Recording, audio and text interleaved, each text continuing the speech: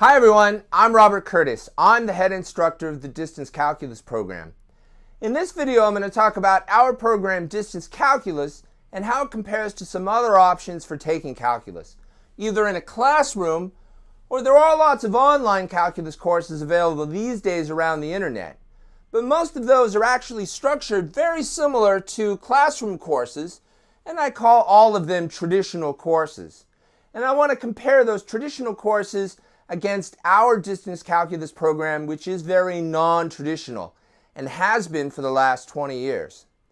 The goal of this video is to try to help you answer the question, is distance calculus right for you? Maybe it is, and maybe it isn't. Let's find out. The guiding principle to all of these traditional courses is the idea of being synchronous. Synchronous is something that almost all of education is really based upon, starting way back in kindergarten and going through grammar school and high school. The idea that a whole class has to go through all of the material at the same pace at the same time. Well, it is an economical way of teaching the class. That's kind of for sure, because you have one teacher and lots of students and they all follow along. And when you get to college, if you have a huge lecture hall, then it is very economical for the college to operate courses like that. But it's not necessarily the best way to learn, especially if you're a non-traditional student. Synchronous courses are structured for a classroom where you have a fixed schedule that you go to calculus on Monday, Wednesday, and Friday at 9 a.m. and you stay there for an hour and you listen to the calculus lecture. Your homework's due on Fridays for 14 weeks, and your final exam is on June 12th. I hope you can make it, because if you can't, you don't pass the class. Those are extremely synchronous courses, and for some students, synchronous is good. It keeps you going through the class. It gives you deadlines and a structure to help you with your self-discipline. But for many students, and I might be talking to you who are in the non-traditional student area, you might have a job and a family and a car payment and a house payment and all kinds of things going on in your life where synchronous does not really mesh well with academic success. In contrast, distance calculus is based upon the idea of being asynchronous, which means not synchronous at all. What does that mean? Well, to begin with, our courses start asynchronously. You can start your course today, or tomorrow, or next week, or next month, or on Thanksgiving.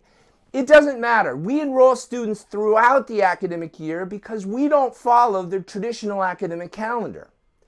Traditional courses do start on very fixed dates. You have to start in the fall semester in September sometime, or in the spring semester in January, or the summer semesters, very fixed start dates. Likewise, our courses end asynchronously. What does that mean? Does that mean you can start your class today and finish it tomorrow? No, that would be unreasonable. There is a lot of work in these distance calculus courses, and there's no way to finish it in one day. But we do have many students finish these courses very, very fast. Fast means on the order of 3 weeks, or 4 weeks, or 6 weeks, or 8 weeks. That kind of time scale. There is another video on our website discussing about how fast you can go through the course, and it is one of the main questions that students who are investigating distance calculus ask. So I'll talk about how fast you can go in that other video. But it suffices to say that you can finish the course as quickly as your academic skills allow, and it depends on how much time you can put into your course. So if you have a lot of time and very strong academic skills, then you can go much more quickly. On the other hand, there are many students, and I might be talking to you, who mathematics is not your favorite nor your strongest subject. You may have a lot of difficulty in math, and trying to keep up with a fixed schedule over here in the synchronous courses is very difficult and stressful for you. Trying to keep up with the homework And if you don't finish your homework by that Friday and you don't understand that topic, then you just go to the next topic and you didn't understand the first topic, and now you have to do a second topic, you don't understand that, and then all of a sudden we have a big problem. Our courses actually do not do anything like that, as I'm going to describe, but we have a slow path where you can actually finish the course up to 1 year from your date of enrollment. 1 year is a very generous amount of time to finish your course, and many students really appreciate the fact that that stress of having to finish the course on a fixed timeline is not there. Many students actually who have lots of things going on in their lives will work on their course in distance calculus for a week or 2 weeks or 3 weeks and do a chunk of work, and then they bow out for a little bit while they go deal with their kids who got sick and their job that heated up and whatever else might come in their lives, and then they come back to the course when their time allows. So that's a very flexible way of going through, a very asynchronous way of going through the course, and many students do like the fact that they have up to a year to finish their course. Now, over here you don't have that kind of flexibility. It's a very fixed, you finish your course when that final exam is scheduled. Likewise, as I described just before, the idea of not being ready for the next assignment because you didn't finish the previous assignment, that whole problem really comes up in terms of the idea of punitive grading. In these traditional courses, when you miss an assignment or you turn an assignment in and you didn't understand much of it and you need more help with it, then you're graded down and you're told what you didn't understand. And you might get a 62 or a B- or something. And the idea is that under punitive grading, that's somehow a motivation for you to do better on the next assignment so you don't get graded down. Well, I don't think that's a very positive way of going through a course. You're always under this threat of not doing as well. I don't really like that. Our courses are built on a completely different pedagogy, which is called mastery learning. Mastery learning means that you work on an assignment until it is 100% correct. And that might mean that you work on an assignment and you hand it in, and then you get it back with some comments, with some grades, with here you missed this problem, you need to work on this one some more, and then you turn it back in. We have the idea of doing recursive homework, that you keep turning your homework in over and over again until it is 100% correct. So there's no way to be punitive. You are going to do the entire assignment until it is 100% correct. And that's a very different way of going through a math class for many students. Certainly does not happen over here in the punitive area where you simply turn your homework in once and you get it back and then that's the end of the homework. So our homework is also asynchronous and there are no deadlines for our homework. You don't have to have your homework done by a certain date. Now, many students do like deadlines for their homework, and we have an option in our class accounts where we can turn on suggested due dates based upon your goal finishing date for your course. And that helps you keep on pace, what you should get done by a certain date to try to help you, and some students like that. But there's no penalties if you're late because you're going to keep working on that assignment over and over again until it is 100% correct. Homework becomes the cornerstone of the communication between the student and the instructor. So the time that you spend in a classroom where you're listening to a lecture gets flipped, which is a popular term these days, that the time now you're going to be spending with the instructors in distance calculus is all about your homework. So you might say, well, how do I learn? The way you learn over here in distance calculus is by using video lectures. Video lectures, I think, are much more powerful than live lectures because you are in control of the video. If you already understand a subject and you don't need to go through it again, you can grab the little thumb and fast forward through the video. If you didn't understand something that is presented in the video and you need to go back and look at it again, you just pick up the thumb and go back in time. You can't do that in a classroom course. You can't raise your hand and say, could you do that problem again and maybe a third time because it might take me a while to understand it? There's no way that's going to happen in most classroom courses. Likewise, our courses use computer technology very, very seriously. 80% of our courses use a computer algebra system. 80% of our classwork uses a computer algebra system. Now, in the lower courses, we use a program called Live Math, which is in between a graphing calculator, which you may have used in high school for some classes, and a higher program which might be Mathematica or Maple, which is used in the higher courses. We use Live Math, which is kind of in between. It's easier to learn, it's easier to use. It's not quite as powerful as those major research tools. It's the right tool to use to learn the topics of beginning calculus and the related courses. 20% of our courses, 20% of our coursework is paper-based courses, manual computations. And we feel that this is the right mix of technology and manual calculations. It's important that all students who are finishing a calculus course have a certain mathematical literacy of being able to do a reasonable set of calculations by hand. Not 1 through 99 odd kinds of manual calculations that you find that are really prevalent over here in the traditional courses. I always dislike those kinds of assignments, 1 through 99 odd, and you just went, 50 problems by hand. Our courses are using computer technology to thoroughly investigate the topics of calculus, much more thoroughly than you can do with just doing hand calculations.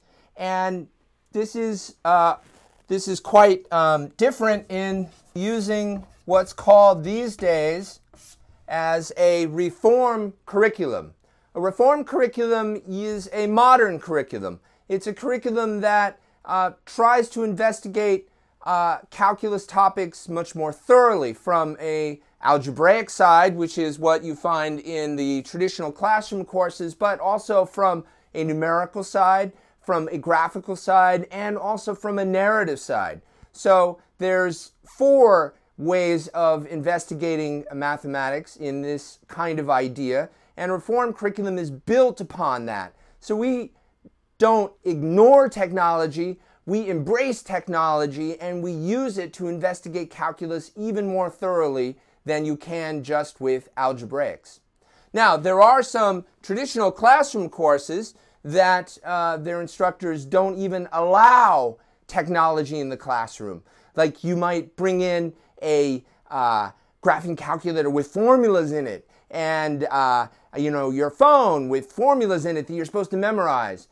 So there's actually some traditional classrooms that are very much geared that you're only going to do math that you can do with a piece of chalk or a pencil. If you like that kind of approach to mathematics, then you need to find a traditional course to take. Now, the online courses available these days are generally built upon the idea of multiple choice. Multiple choice is a very economical way of grading, right? You go on to a web page and it says do problem 62 out of the textbook. And sometimes these online calculus courses, they just send you a paper textbook as part of the enrollment for the course.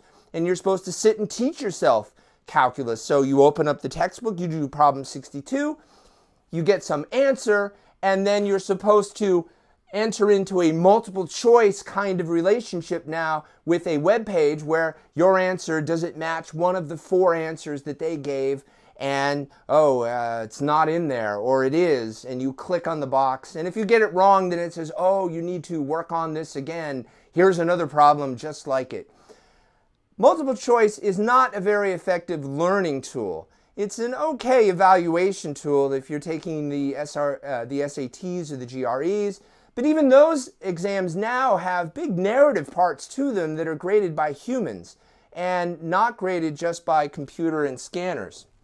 Our courses, and I'm going to take a minute to write this because I feel so strongly about it, is that none of our courses have any multiple choice in them at all. I don't believe in multiple choice as a learning tool. And all of the grading that occurs in our courses is done by humans. A lot of it by me, but the other instructors as well.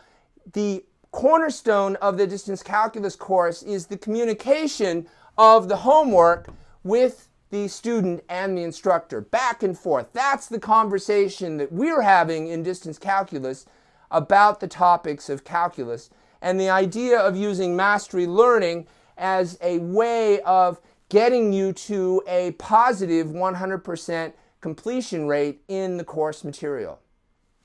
Now, does that mean that distance calculus is easier because you're always going to get 100% on every assignment?